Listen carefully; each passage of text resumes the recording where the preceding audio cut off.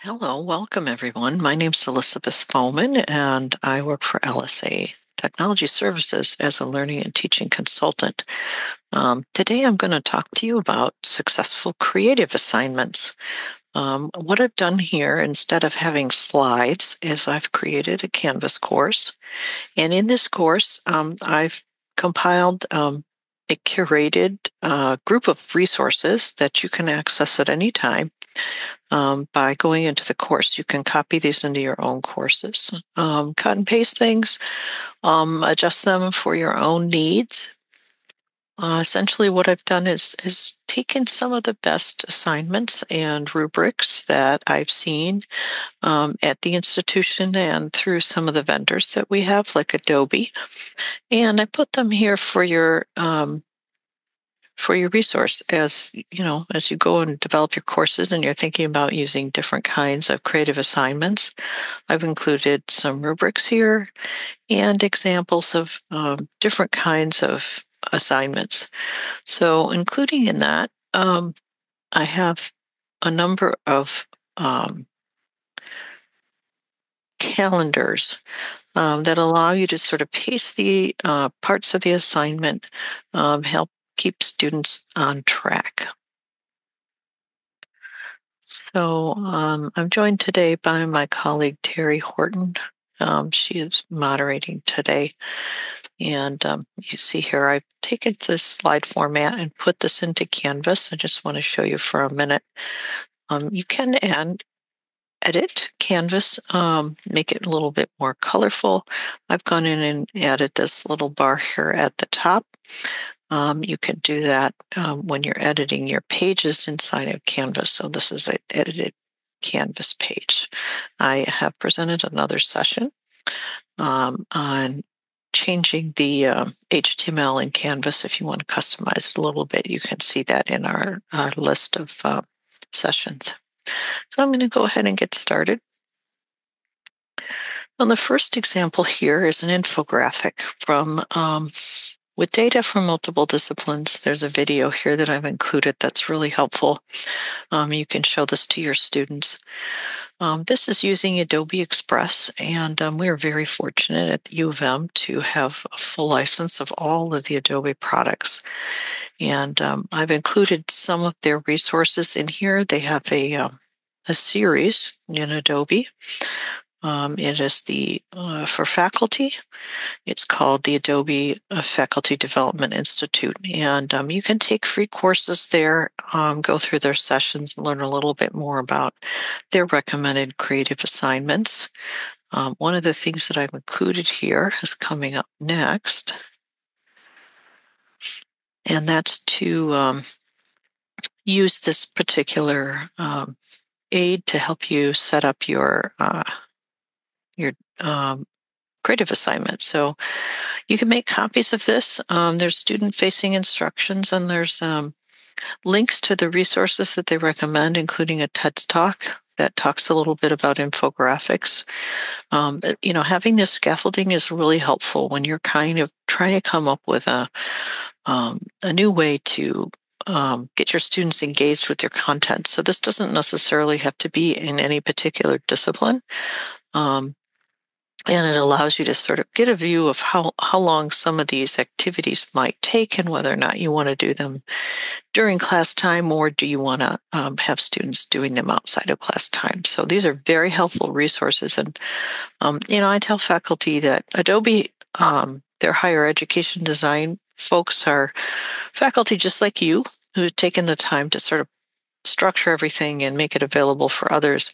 And so if you can kind of get past Adobe's continual commercials for their products, there's some really nice resources available at their higher education design website. So I've included two of those, but for this particular assignment.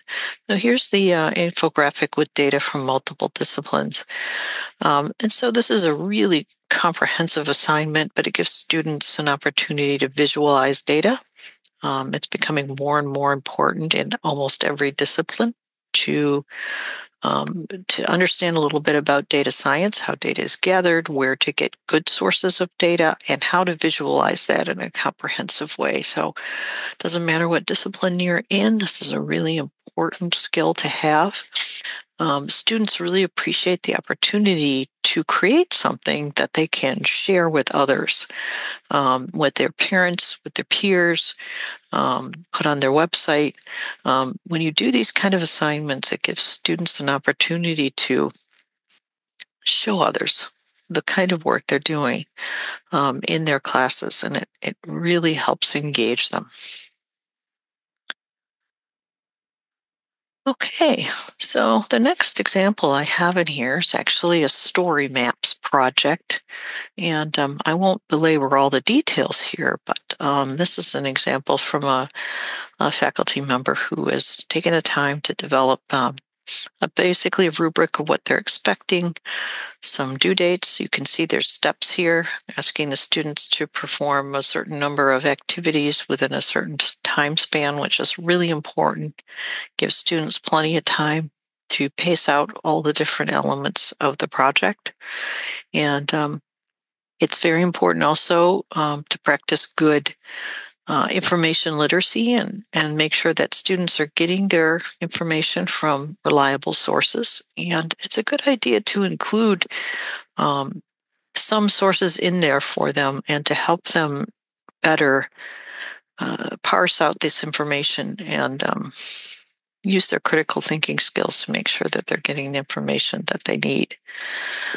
So, next example here is this is a faculty member's collection of their student projects. In Story Maps, you can collect students' projects and put them in a main website. In this example, what we're looking at is a website that has multiple websites linked into it. So essentially, Story Maps builds a website. It's got a little bit of different format than what most people are familiar with. Instead of having a lot of navigation, generally speaking, it's more linear. It's more like a long article that scrolls. And, it's like a story you might see in the New York Times. So Story Maps is a very powerful tool, and we're also very fortunate to have that generating a lot of interest around campus with people using this for different projects. And one of the pieces of Story Maps that's really elemental is it's linked to ArcGIS maps. And there's an enormous number of maps that students can use in their projects.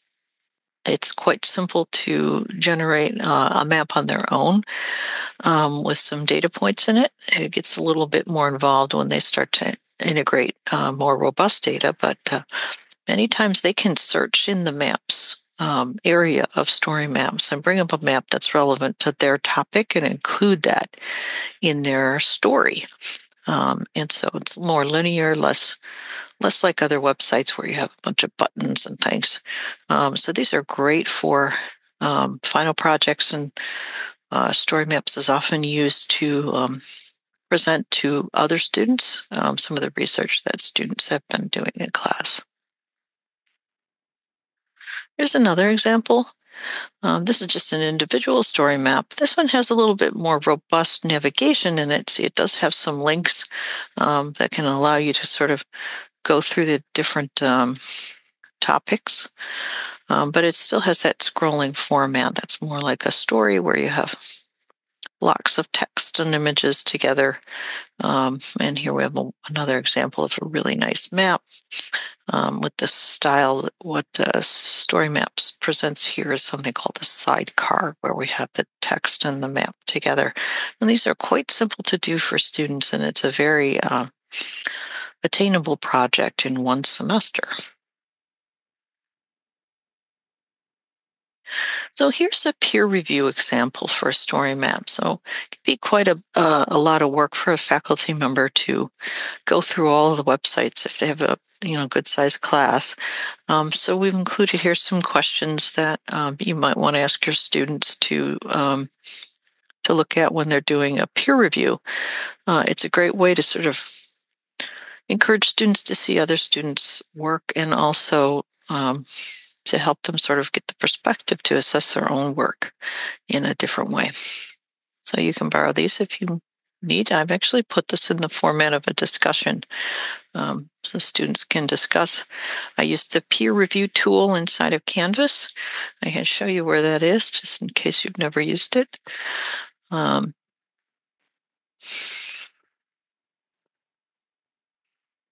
Okay, so next.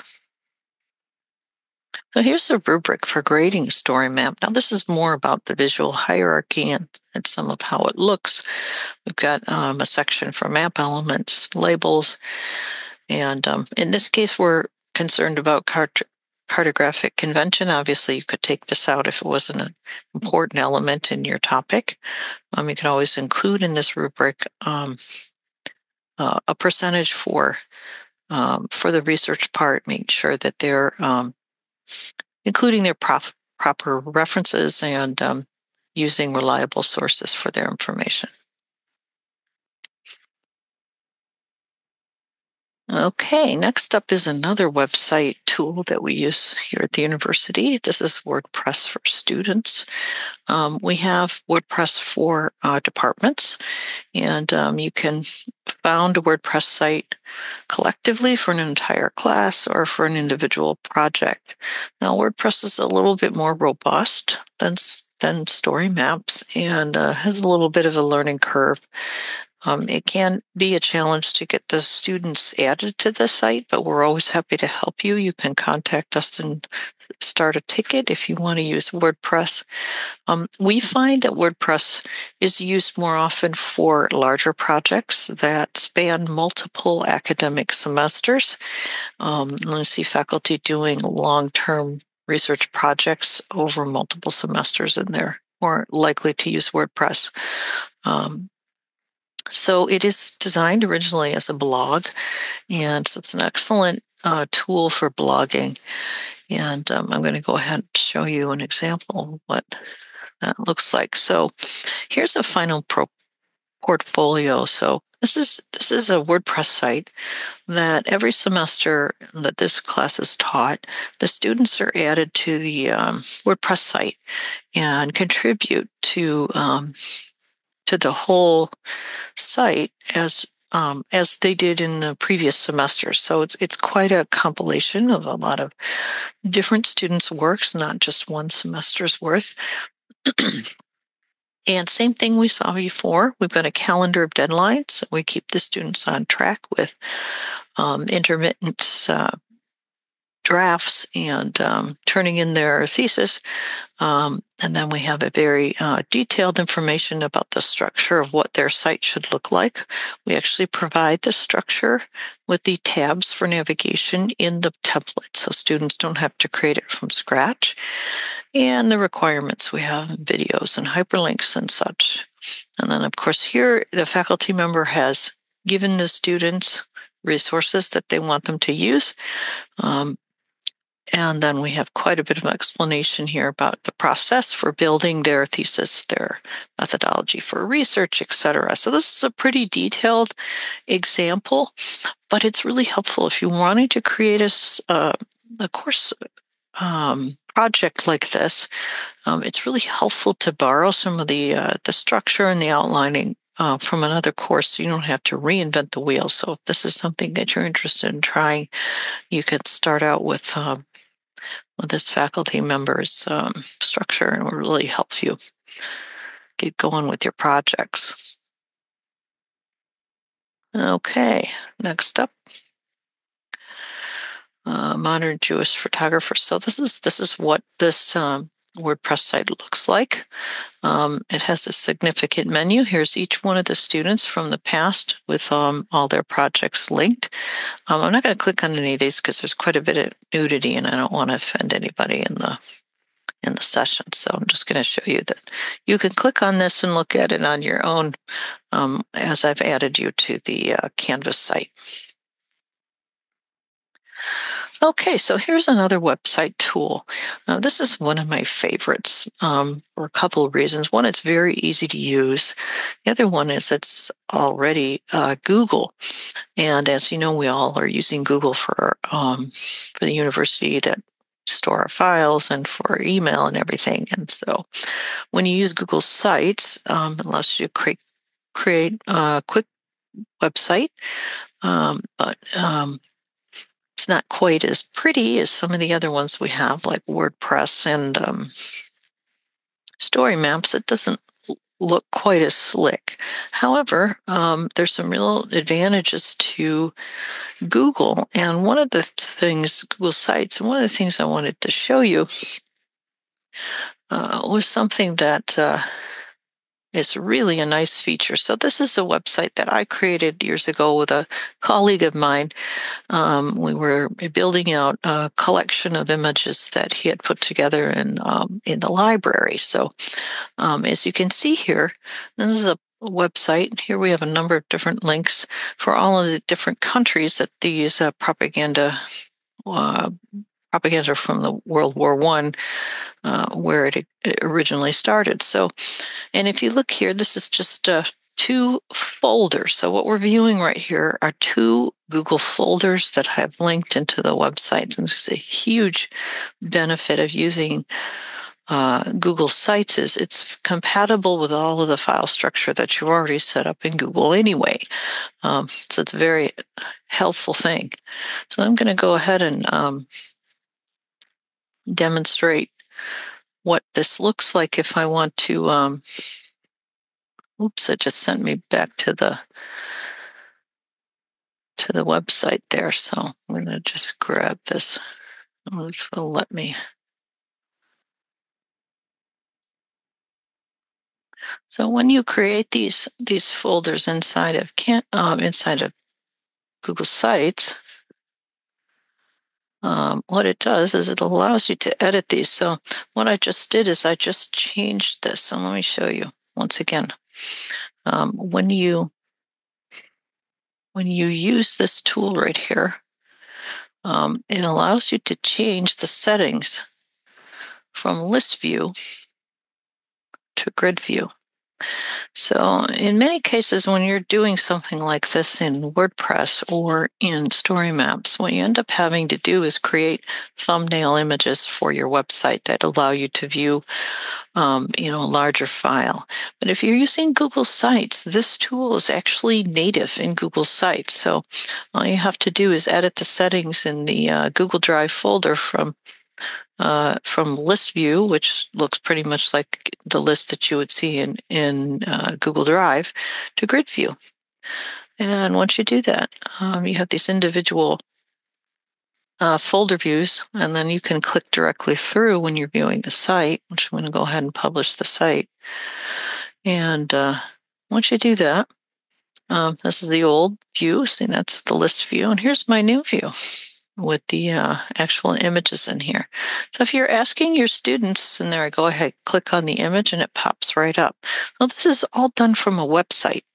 So you can control the view. You publish the website and have allow people to in the public to see it, or you can restrict the view, as we're very familiar in doing, just like we would do with Google Drive or any of the other Google tools. The permissioning is the same, so you can control the permissions for this particular website based on the same features that you would have if you were sharing a folder in Google Drive. It's a very advantageous tool. So I highly recommend Google Sites if you want your students maybe to compile a lot of images together, or if you're using a large amount of other kinds of data, you can put in Google Drive, link it to the site, and then control who can and cannot see it. So here's the instructions for Google Sites. Oh, I guess this link is no longer any good. I have to take that out. All right. So next up, we're moving along to podcasting. podcasting is very popular where students, many of them do it on their own as a hobby or as an interest group. We're very fortunate to use Adobe Rush. Adobe Rush is a very simple tool that you can use to create quick podcasts. And here we have the assignment for the Michigan Voices podcast. So we've got the same thing we saw before in scaffolding, rolling due dates, explanation of the point system, how the students are to create their podcast, and even details on how they upload their podcast to the website. So I'm going to show you now what this looks like. This is the Michigan Voices site, and there are a number of interviews and podcasts inside the site here. This is a ongoing project over multiple semesters. Students record their podcasts and upload them to the site here as part of a collective research project. And that's what that looks like.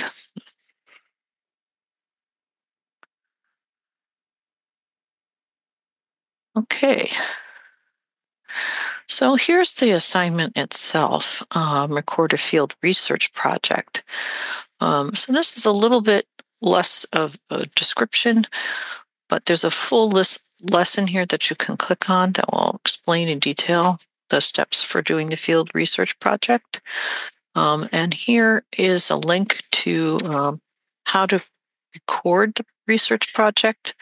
And this is one of many of Adobe's. I'm going to click on it and see if it will take us there. Yeah, so here's the information on how to do that. And Adobe has some really excellent tutorials that help students work through how to use their software. So you don't necessarily, as a faculty member, have to know how to use the tool, but it does help. So here's the full lesson plan for this particular project, which you can download.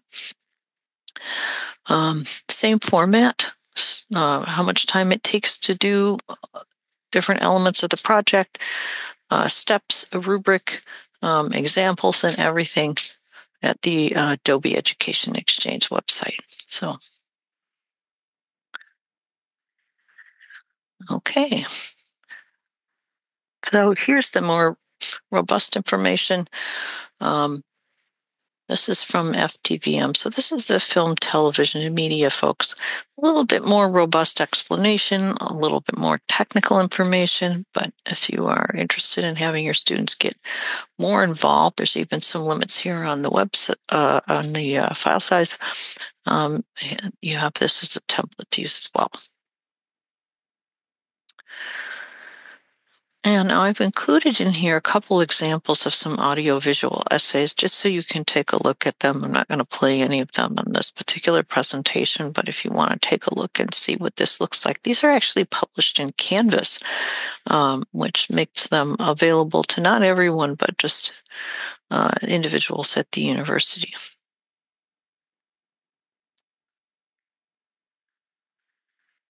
Okay, so one of the tools that I sort of touched on at the beginning when we were talking about infographics was this, which is Adobe Express. So Adobe Express is a very simple application that students can use. It operates on the web. You don't have to download any software. It's free for all of us. Oops, I kind of clicked ahead quickly.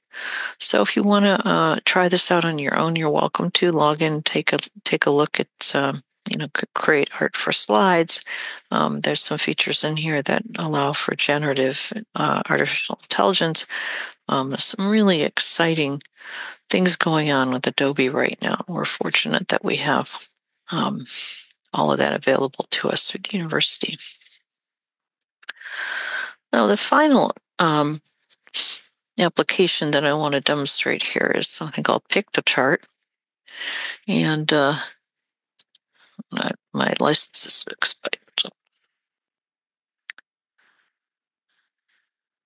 All right, so once again, I'm going to go back here and show you the format of this particular site. I've set up all these resources inside of Canvas for you to access at your leisure after the presentation is over. I will go ahead and add anyone who requests after the fact that they want to access to these curated resources. I'll add you to the site. You can go in and peruse around it if you have time for that. You can also copy, download, and keep any of these pieces and parts for your own assignments in your own Canvas course. Well, thank you very much for joining me today. And I appreciate your time and attention. Thanks a lot.